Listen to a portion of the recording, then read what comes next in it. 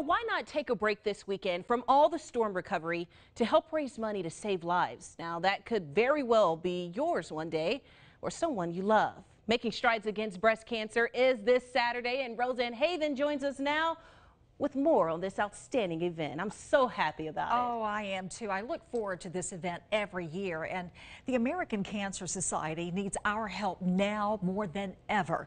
Because of COVID-19, nonprofits have taken a huge hit. Research and funding are at risk. You're about to meet a woman who never thought breast cancer would affect her, but she's so grateful for the strides made in the past. Reeling in a good catch brings this Gulf Coast native a lot of joy. Is he bigger than yours? But 5 years ago, Wendy Troop received news that made her anything but happy. It was, Roseanne, it was beyond frightening. It was the worst news I thought I would ever receive, other than something happening to a family member, is to think that I would be taken away from them. After detecting a lump in her breast while bathing, doctors confirmed it was cancer.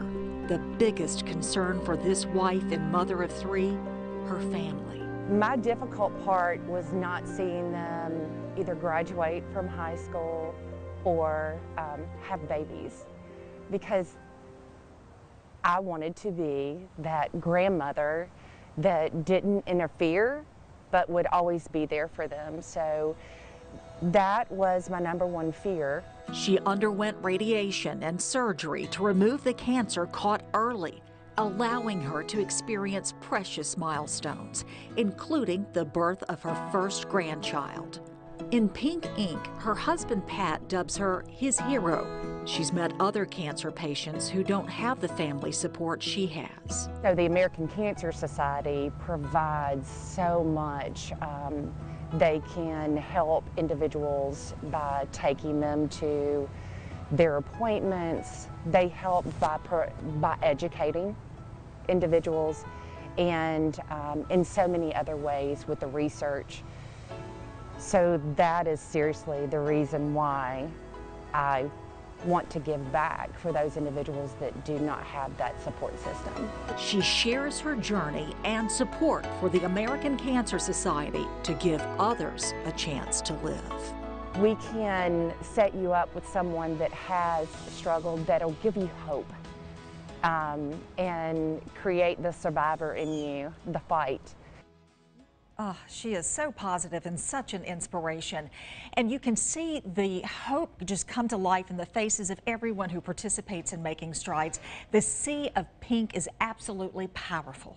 Now, Roseanne, because of COVID this year, unfortunately, Making Strides will look a bit different. It will look different, but it won't be the traditional walk, but it's going to be a lot of fun. The American Cancer Society is hosting a drive-through celebration with a pirate theme. I love this theme. Protect the chest. The event is this Saturday morning from 8 until 9 at Battleship Park, complete with a car decorating contest and a selfie contest.